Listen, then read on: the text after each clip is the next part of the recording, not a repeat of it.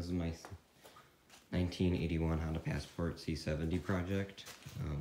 So I got the carburetor, and I didn't make a video while putting it on because it's not that hard. It's just one of those slide-in ones, sliding. There's a little knob at the end. You slide it into the part of the cylinder, and then you got your throttle. So I'm gonna put a filter on here because it didn't have its normal filter thing, so it's fine. I'm using this on reserve because the fuel line's too short, but it's fine, it works. So I forgot an intake. I bought one used, cleaned it out, works great. 4 10mm bolts, 2 on this and 2 on this. This is threaded, at least the one I bought, so I used shorter ones because it didn't have a nut to fit in there. It's fine. Just did an oil change. All you do is pull this out. There's a nut on the bottom right here. And then you drain the oil. It takes about a quart, 10W40, and I put some mystery oil in there. So nice and clean. And let's turn the run switch on. Cleaned out the gas tank of what I could. And how many kicks will it take? 1, 2. Just one. It's nice and quiet too. That's a nice thing. Yeah, runs great. Very happy. It's just I don't have a battery in, but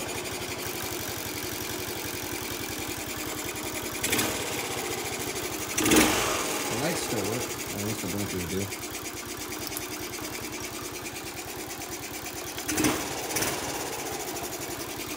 So I gotta get the electrical all working and things, but really, this is a performance one, so it sucks in a lot more air. So yeah, performance carburetor likes the suck in air. There's also a filter, so you hear that a lot. Except when you're running it. This thing's actually really fast. Gets up and goes right on the spot. Needs some electrical. The brake light and the headlight don't work when it's running, but the turn signals will kind of blink or they'll stay solidly on. And the horn doesn't work, but I have a battery for it. It's not exactly the right battery, but this will work in there until I get the right one. So I drain the oil, and it's a little black and really thick. Like, it's here. Ready? I'm gonna tilt the pan.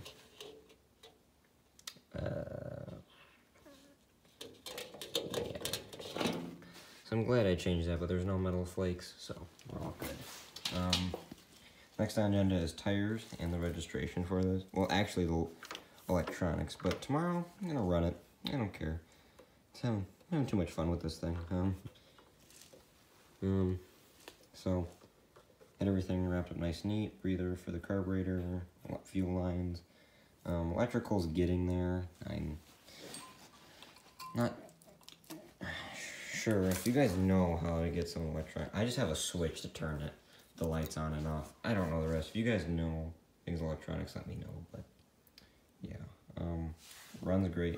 Brakes work great, even though they're drum brakes. So I'm working on the seat, but yeah, getting it running was my main goal, and it's so much fun.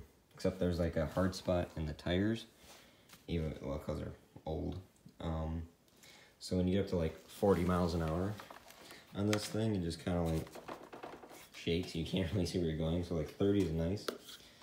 Yeah, I put 10 of my own miles on here already. That's kind of crazy to think about, just testing.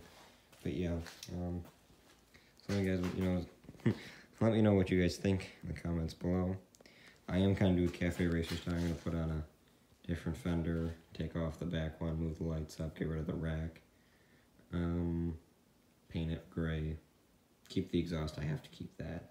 But yeah, so let me know what you guys like, and what I'll see next.